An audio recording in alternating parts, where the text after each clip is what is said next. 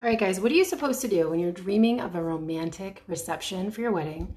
Tons of candlelight, beautiful glow from all the tables, a really nice evening under the stars. And then your venue tells you, hold up, you can't have candles at our venue. They're a fire hazard. It can be frustrating when you've been dreaming of that and now you feel like everything's crushed. All your dreams of weddings with candles are crushed, but I have just the thing for you. I have these taper candles that I got from Amazon, and they're actually really nice. I use them for weddings myself. I use them during Christmas time for dinner at my house. I love them. They feel like they're made of real wax, but don't quote me on that.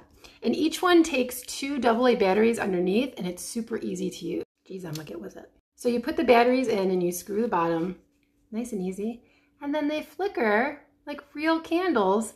And actually, at one wedding, I had a venue coordinator come up to me and she had to make sure they were not real. So go get them. Here's my link. You'll love them.